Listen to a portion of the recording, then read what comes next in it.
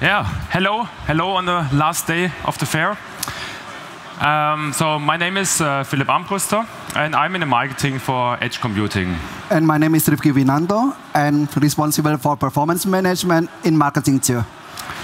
We now talked a lot about cloud computing. Probably you were also listening to the morning call, Digital Enterprise. So how does all of this comes together? Now we have a big new topic, edge computing. This is part of today. And the application you have seen, we will also bring on the edge down into the shop floor. And how this works, we will now discuss in more detail. Yes. Who knows edge computing? Please, hands up. Not bad, not bad, not bad, Philip. And who has already implemented edge computing?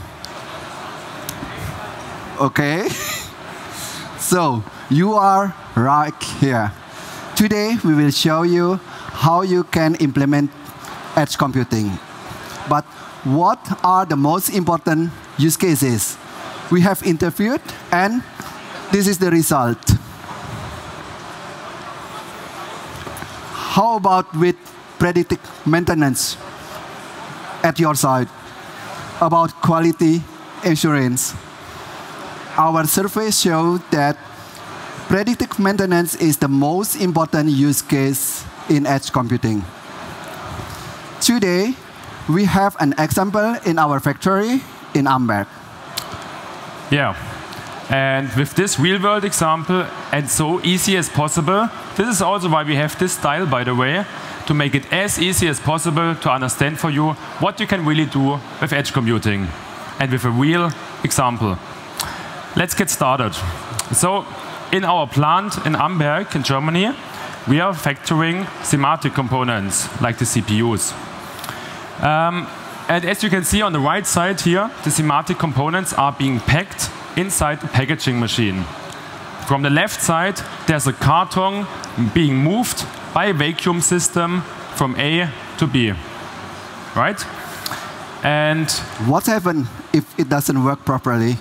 Exactly, this is the big question. So, if it doesn't work properly, well, the machine is going to stop. And this is a really big issue because it costs us a lot of availability of the machine and a lot of money in the end.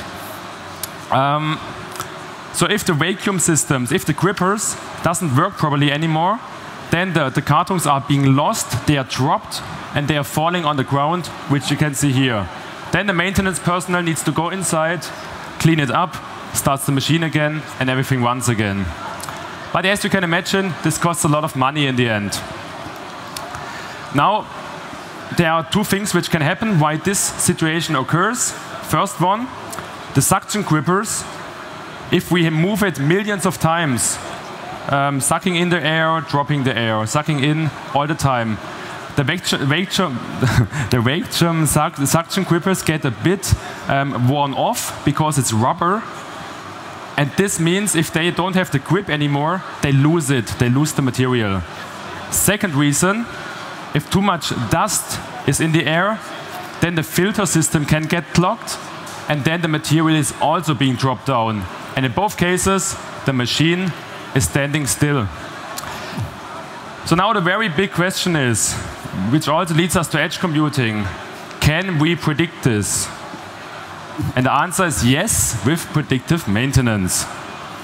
And thanks to edge computing, now we show in 5 steps how it works. Let's start with the first step.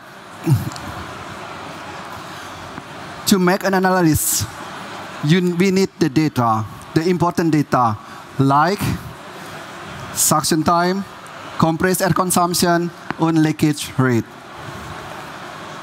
We have already the data in the PLC, but the PLC is responsible for the machine, for the control of the machine. The PLC doesn't deliver data analytics, Philips.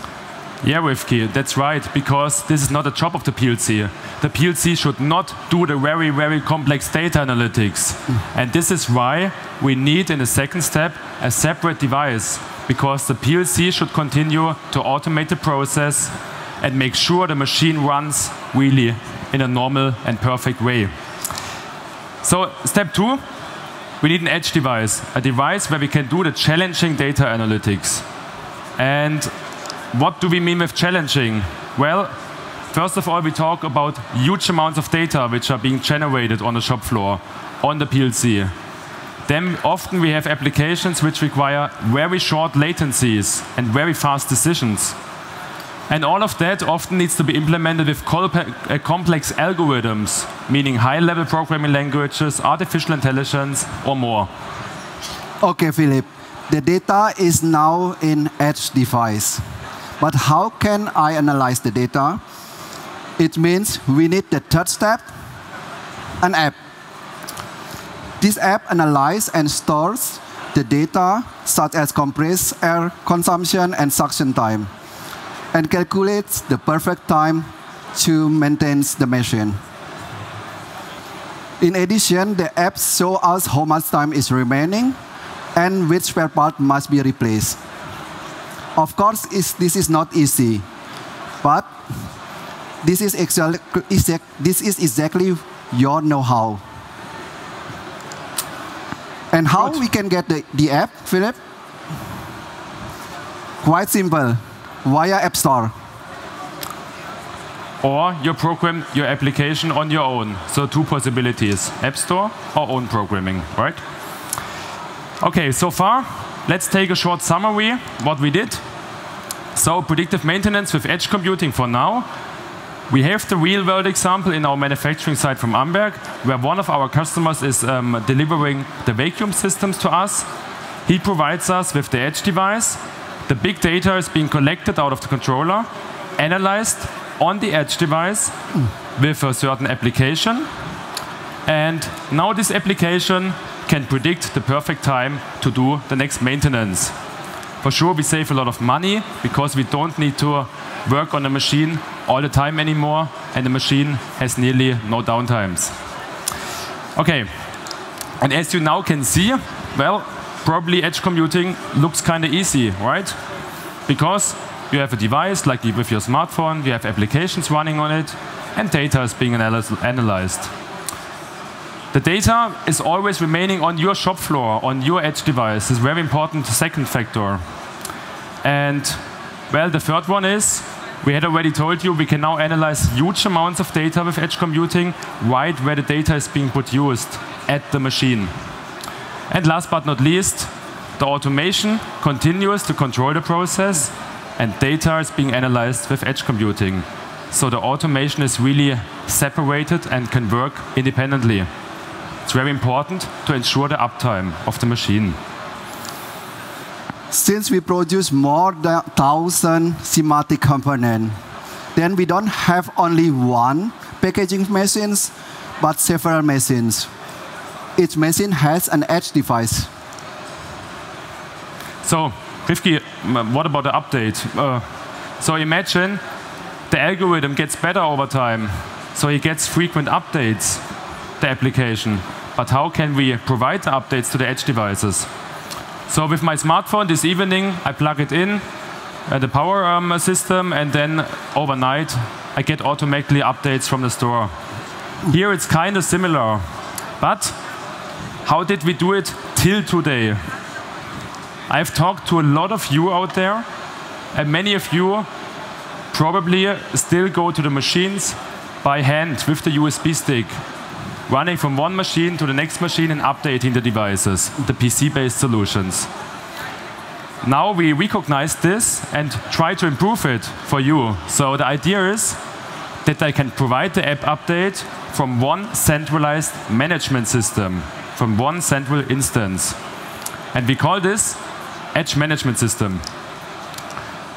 From there on, I have like a PC, an installation in my factory, and I can administrate all connected edge devices in the factory and deploy new updates of it directly onto on each device. Not only app updates, but also new apps, security patches, and firmware patches. Very easy with a few clicks. We produce SIMATIC not only in Amberg, but also in Fürth and also in Chengdu in China. So it means we have also the packaging machinery there. And they should be also maintained with edge computing. So therefore, we need the step 5. If you have more one location, then you need cloud. With the cloud, we can now manage the apps and the functionality to worldwide connected edge devices. Compared to the local solution, you need only 1 click instead 3 clicks. In addition, we can manage our software product in standardized way. This saves time, effort, and also money. And by the way, this cloud which you see here could be, for example, MindSphere, our cloud-based IoT operating system. And the important thing, the data is remaining local in your production. Exactly. So those were now the 5 steps for edge computing. Let me summarize it once again for you. So we can now predict the failure of the machine, of the vacuum systems, in a very good way because the OEM provided us with this application and with his know-how.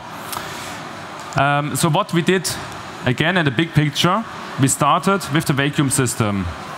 We have several ones in the production environment. We collect the data out of each gripping system, send it to the edge device, and analyze it there with a very intelligent IT-based application.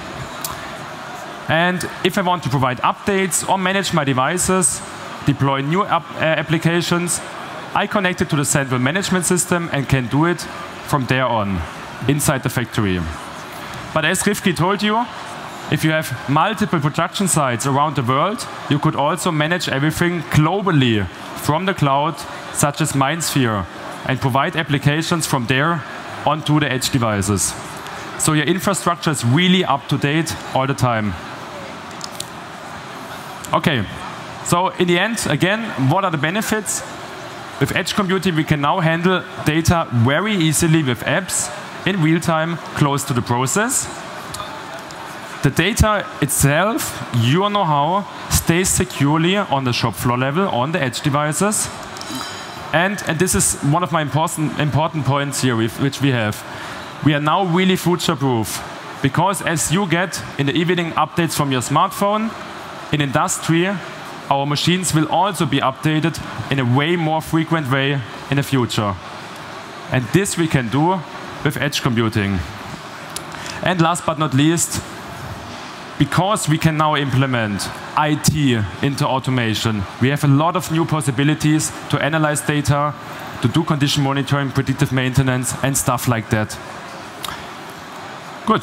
So if you need more information about edge computing, just come to our booth, Cloud at Edge Computing over there, and thank you very much for your attention.